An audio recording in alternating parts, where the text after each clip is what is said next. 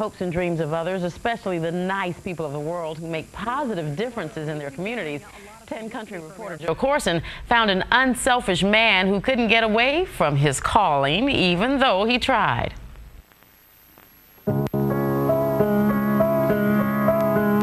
Some people add beauty to the world with their broken dreams. I had in mind being a concert pianist. I had it planned. I was going to go to Cincinnati Conservatory, but I never got there. He believed in his dream so much that he hammered out a fictitious concert tour through the Midwest.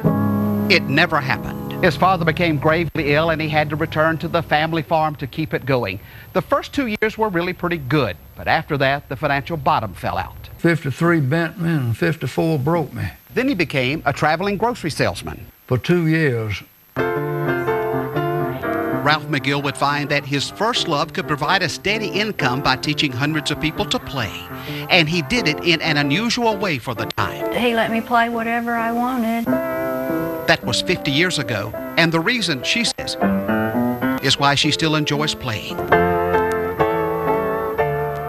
Ralph McGill plays anytime someone asks him to, and the local senior citizen center started asking him 22 years ago.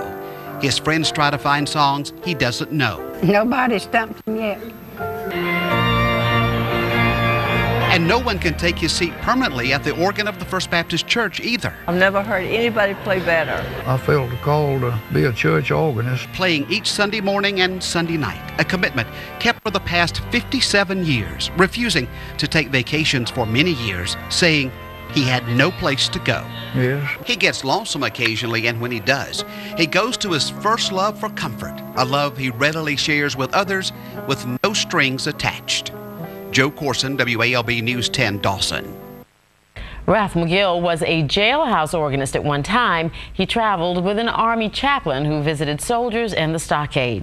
It's time for us to check in again with Ruthie. Thanks, Carla. When we come back, there's a lot of loving going on in Tifton.